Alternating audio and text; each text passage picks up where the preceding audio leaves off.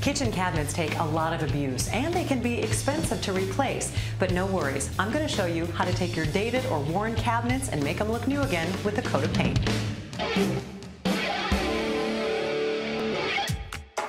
First, you want to know that everything is structurally sound. If they're not, don't bother painting them. If the doors are warped or splitting, you may just be able to replace the doors and then paint everything else to match if the boxes look like they're in good shape. It's important to know what material your cabinets are made of. Wood cabinets like these are easy to paint as long as you scuff up the surface, but there are certain cabinet materials that aren't as easy to work with. It's important that you have the right product for the job. Wood laminate and metal cabinets can usually be repainted pretty easily. Plastic laminate cabinets, on the other hand, can be hard to work with and require special paint. Most professional painters are going to use a paint sprayer when they're working on cabinets. It covers a lot of cabinets in a short amount of time. But these things work best with oil-based enamel paint. And today we're going to be using latex. We want to use latex because it's an easier cleanup and it's a shorter drying time. So our best bet for an applicator for the latex is the foam roller. These are great. We've also got some little foam brushes that we're going to use. Now, the last resort for applicator is going to be your good old brush. The only problem with the brush is that you're going to have a lot of brush strokes. It's hard to get a nice smooth finish, so you're going to spend a lot of time in between coats sanding it down to try and get the look that you want. Best bet for today, this baby.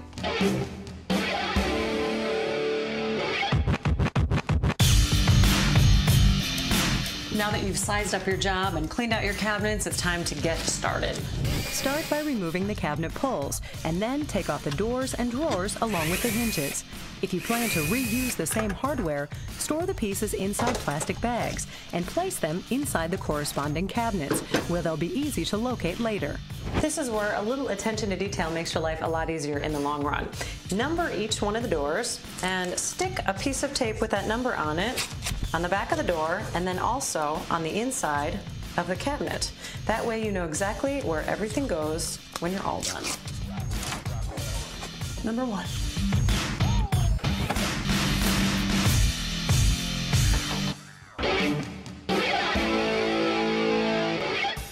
The next step is probably the most important. You're not going to get a good paint finish on your cabinets unless your cabinets are absolutely clean. And in a kitchen, these things are covered with grease, food, I don't know, probably even some spaghetti sauce. You want to make sure that stuff is all off of there. You can use any cleaner that you want, but the most important thing is you don't want to use a cleaner that leaves any residue on the surface. Now, most people are going to use a TSP. It's a trisodium phosphate. It comes in a powdered form. You mix it with water and you put it on the cabinet. It takes off all of that grease. We're using a pre-mixed form. It's actually phosphate free and we're going to spray it on.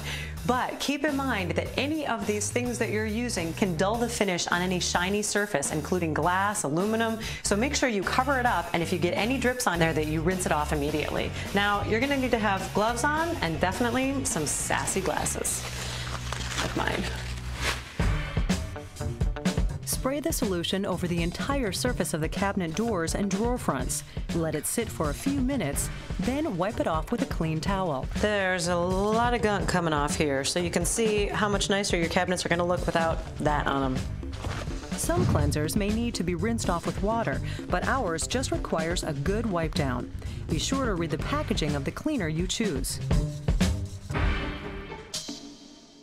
If you have a lot of gunk on your cabinets, just like these did, you might want to use like a 6-in-1 paint tool and get in there really gently in the corners and take all that excess out. And you can see on this particular cabinet, I'm getting a lot of stuff. Cover up countertops, backsplash, and appliances with a drop cloth, and then hit the cabinet boxes with the same cleanser.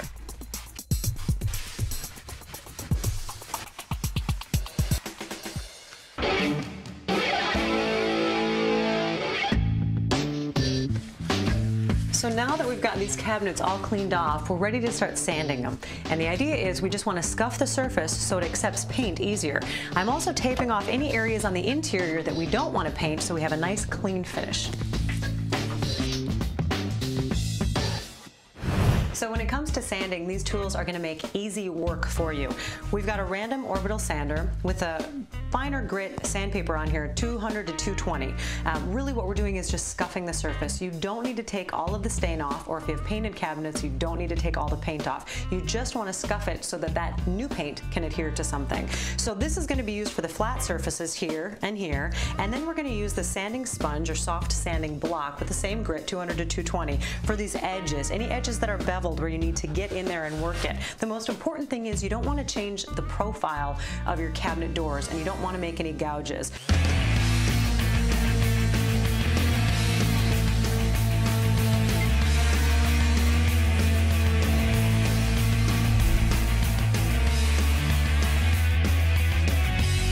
So once you get all that sanding done, you gotta get rid of the dust before you start any painting. So get your vacuum, get all the dust gone, and then go over it again with the tack cloth to make sure you have a nice smooth finish. A small handheld vacuum or a wet dry vac works great, especially when it comes to the cabinets themselves. When it comes to the face fronts, a pneumatic air compressor works really well, especially if you're dealing with crevices or molding details.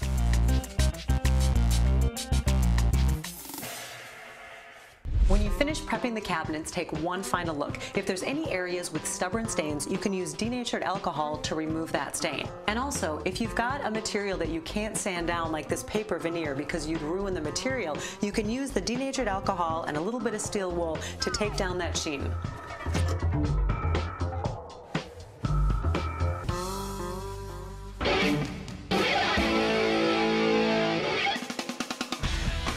So you've cleaned your cabinets, you've sanded, you are pretty much ready to paint. But what you don't want to forget to do now is prime. The primer is going to do three things for you. Number one, it's going to help the paint adhere to the cabinet better. Number two, it's going to give you a better finish with fewer coats of paint, and it's going to prevent that wood grain from showing through.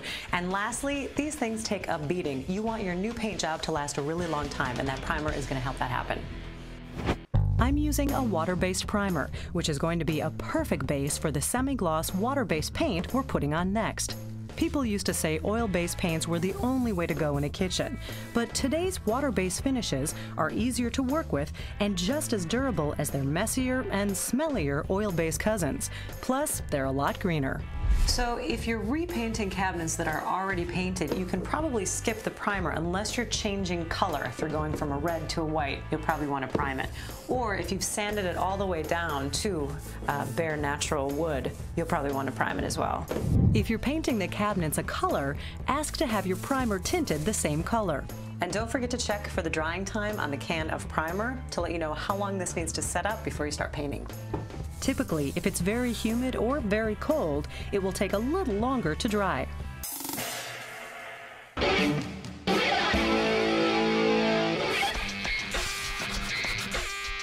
So you've laid your groundwork, the primer is finally dry, and now you're ready to take it to the finish line.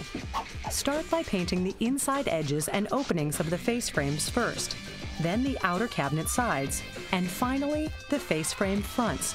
This allows you to work quickly in the less critical areas and enables you to see and correct any drips or smudges on the most visible areas.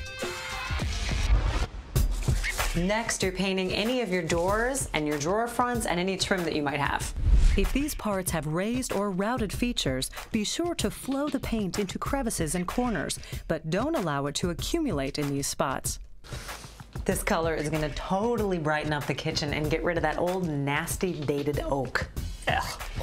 A foam brush works well to get into any creases. It's best to start with the back of the door, and once that's dry, flip the door to paint the front. This way, the front of the door will be able to dry face up with no possibility of smudging the finish. We're also using some risers we made from finished nails and scrap wood. That allows us to flip the doors when they're still wet or tacky, leaving nearly invisible marks. No matter what applicator you're using, brush, roller, or sprayer, always apply paint in thin, light coats, but be sure to cover all areas. Drying time varies with your first coat, but generally it should be dry in about 4 hours. Once you know it's completely dry, you want to take a fine grit sandpaper and go over the top. Now, you're not trying to take off any of your new paint, you just want to make sure you have a great smooth surface for your final coat of paint. So little spots like this one are what you're looking for. They should come right off with the sandpaper.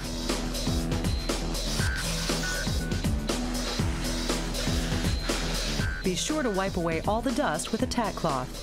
Apply the second coat just like the first in a nice thin layer. 2 coats of paint plus your primer should be enough, but if you're not getting the finish that you're looking for, don't hesitate to put on a 3rd coat.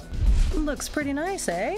Total time for this job, 2 days. Price tag, just $100. And that's a lot cheaper than new cabinets.